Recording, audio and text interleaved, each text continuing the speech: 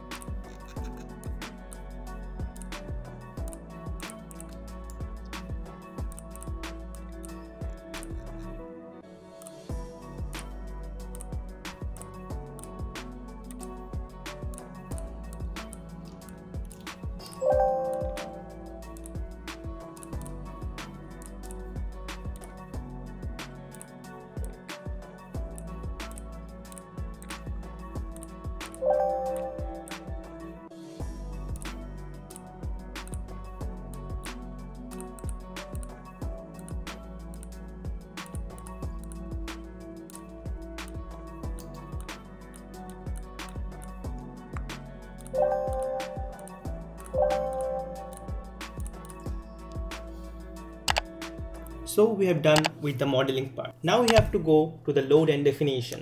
First, you have to create the vehicle definition. Expand the definition and vehicle definition, click on add.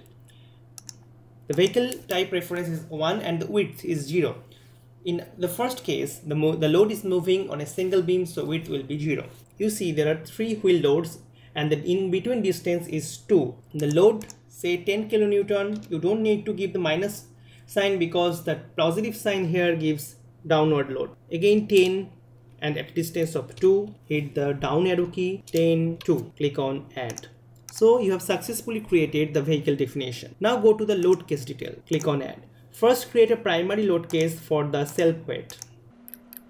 Select this load case 1, click on add a self weight, click on add. Select this self weight and assign to view. So the self weight is successfully added. Now click on load case details again and click on add. Click on load generation. And here you have to put the number of loads to be generated. To know the number of loads to be generated, you have to first finalize the incremental step of your moving load. It means the distance by which your vehicle will move in each step. So this is the initial position of our load and this is the final position. So you have to give some incremental distance by which these 3 loads will move in each step. In this video we will use 0.5 meter as our incremental distance. If you use less value, then the number of moving load generated will be more. This is the initial position of the load and this is the final position. So the loads will move by distance of 25 plus 4, 29. So the number of load case generated will be the total distance by the increment and plus 1, 59. This is the number of load cases to be generated. So select the load cases, click on add load generation and write down 59 here. In these each generated cases, if you want to add any one primary load cases, that is maybe a self weight of these beams, then you have to add it from here. You see this one is the self weight of the structure. This and click on add. Now you have to give the initial position. Click on this. Click on add. Type is 1, the initial position of the load, that you have to give the coordinate. You have to give the coordinate of this point. This point is 0, 0.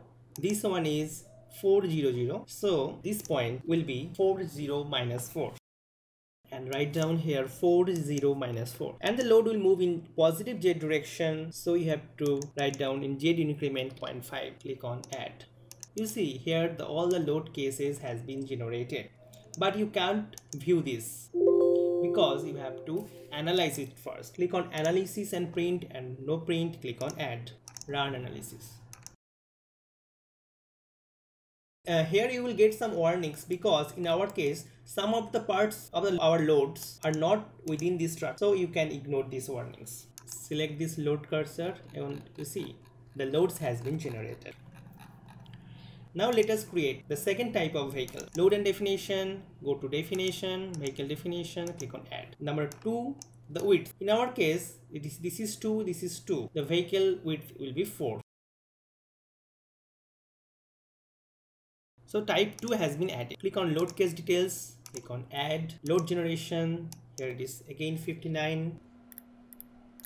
Add it here. Here you have to change this type 2 and the initial position. So this point is 2 0 0. The initial point will be this point 2 0 minus 4. So write down 2 0 minus 4 here and z increment 0.5. Click on add.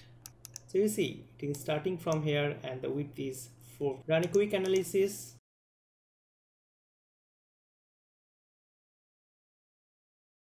You can see the moving load generated. Now to know the bending moment diagram, turn on this bending moment. You can see how it is changing due to the loads moving. That's all friends. Hope you like this video. Give it a thumbs up, share with your friends. See you in the next video.